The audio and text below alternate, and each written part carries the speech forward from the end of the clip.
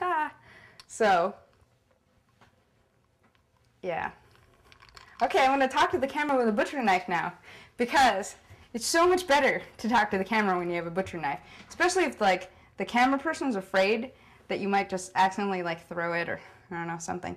But this is a really good butcher knife. I need to sharpen it. But what I heard about knives is that if you sharpen it a lot, you thin out the blade, unless it's a certain type of blade, but I don't really know that type. And I don't have that much money to spend on knives because, you know, the only people that have lots of money to spend on knives are chefs or professional killers.